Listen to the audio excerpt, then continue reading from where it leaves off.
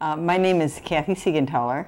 I work for Arbor Circle as a therapist, and specifically an infant, toddler, early childhood mental health therapist. I do home-based work. I also have Spanish-speaking families, all who have recently immigrated to this country, and all who have children who are U.S. citizens. The children range from between 0 to 5 years old.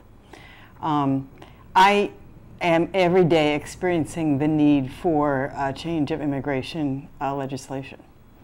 I can actually get a little emotional because my everyday families are in pain about this, the current situation. They have very difficulty in accessing services, even health care, which is available. They have a hard time getting there, are often having to cancel or maybe not show up for appointments because they can't use the car that they have been using for a long time, since their licenses cannot be renewed. That is a crucial point which is impeding a lot of things, obviously, because our transportation here in Grand Rapids isn't real good. It's helpful, but it's not enough to help families with young children get to medical appointments, get to libraries, get to a number of places which are very important for them to be able to raise their kids. So that I'm also very focused on the fact that many of the parents experiencing very difficult mental health issues. It's the reason why they've been referred to me. They're depressed, they're anxious, and often very angry. And sometimes this comes out for the young kids. They are angry because their dad has been arrested in front of them, the mothers and the young children, and don't know what to do with these feelings and are afraid that they're taking them out on their young children. I'm concerned broadly that the scars of these issues, because I've worked with young children for 40 years or so, are going to affect them for years. And they won't only affect them, but also us. Our schools are affected by the children with these issues coming to them, and our communities. So I'm very concerned that we do something to change the current legislation to help these children and families.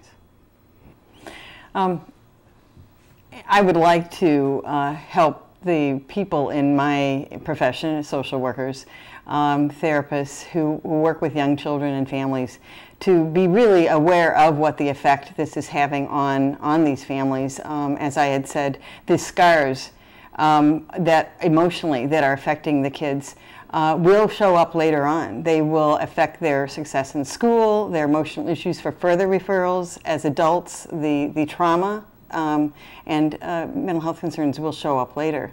And I think we don't really think about this because they're just really young kids right now.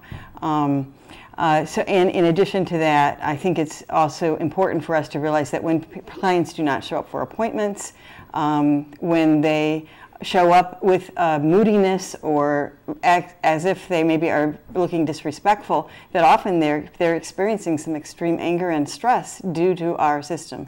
The other thing I would like people to know and look into is the fact that it's actually costing us more for these families to be treated in this way. It would be far more economically efficient for our social welfare system to actually have a legal means by which they can access these services. So I would encourage people to pay attention to comprehensive immigration reform and what the details are that are explained through that. It hits a number of points, including having legal access to licenses, to work, which we're inviting them to come here to do, which we depend on people to do, and then also to stabilizing the economic situations in the countries they come from so they wouldn't have to be here to begin with.